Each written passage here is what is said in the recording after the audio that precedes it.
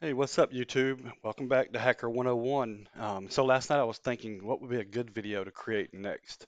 And, we've already have installed Kali Linux and VirtualBox. And then I have created a video about how to use Metasploit or getting started using Metasploit. And so the next best video would be how to install Metasploitable2 in VirtualBox.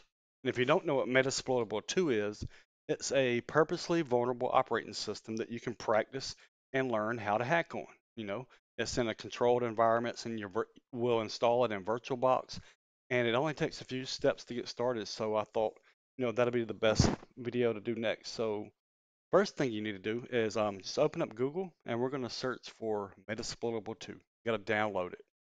It's a virtual machine that we're going to install in VirtualBox.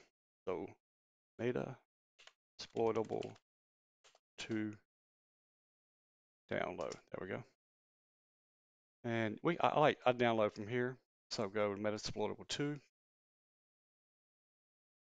and then you can pick either one of these links. And I click on the first one, and you'll probably you'll get asked to fill out some information. Just go ahead and put in your name and all that stuff, and download the file. And you're going to get a zip file. It's about 800 megabytes.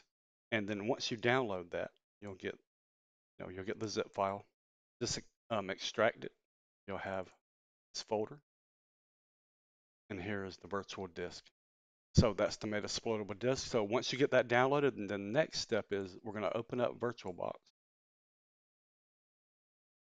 We're going to click on New. Let's name it Metasploitable.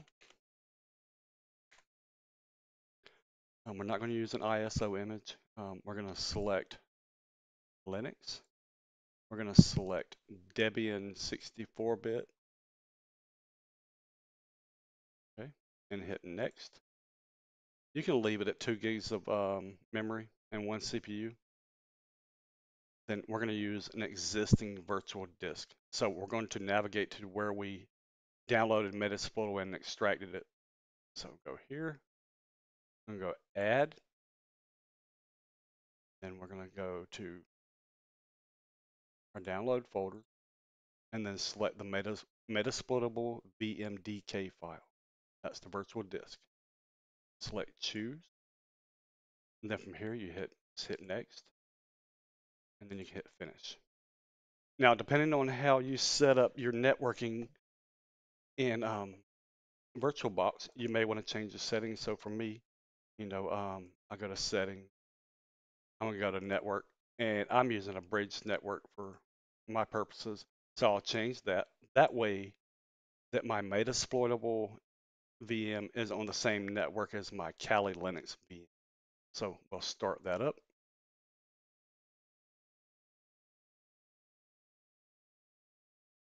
And then from here, it'll initiate the installation of Metasploitable. Then you'll log in.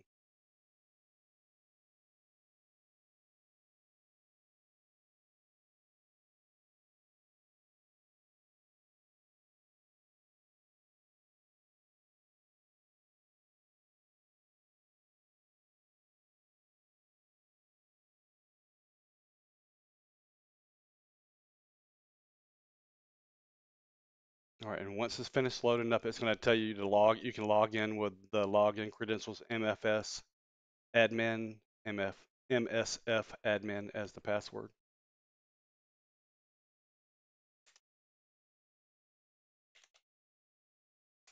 Like so. All right, so now we're at the command prompt. So what I'm gonna do is I'm gonna check the IP address of this. All right, I see the IP address is 192.168.147. So what I'm gonna do is open up my browser.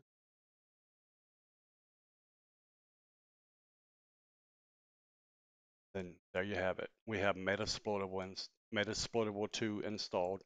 And then from here, we've got various things we can test like PHP myadmin hacks, damn vulnerable web application, a few things that we can learn, how to hack with this Metasploitable 2. And I'll teach you that in future videos. So If you haven't already installed Kali Linux, go back and get Kali Linux installed in VirtualBox. Kali Linux already has a Metasploit installed, so you don't have to install that. And then install Metasploitable2. And then in following videos, we'll go through on how to hack Metasploitable2, and you'll learn a lot. So I hope you liked this video, and if you did, hit the like and subscribe button, and I'll make you a new video soon. Thanks a lot.